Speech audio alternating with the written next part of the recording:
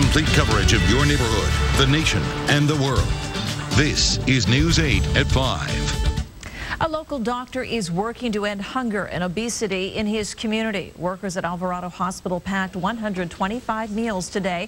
They were delivered to seniors in the area who could not afford hot meals this Thanksgiving. Bariatric surgeon Dr. Sunil Boyrell created the foundation Obesity for Hunger. Each time an obese patient undergoes stomach stapling surgery to lose weight, he sets aside money to feed 50 people. Tomorrow, he and his staff will do a 5K run.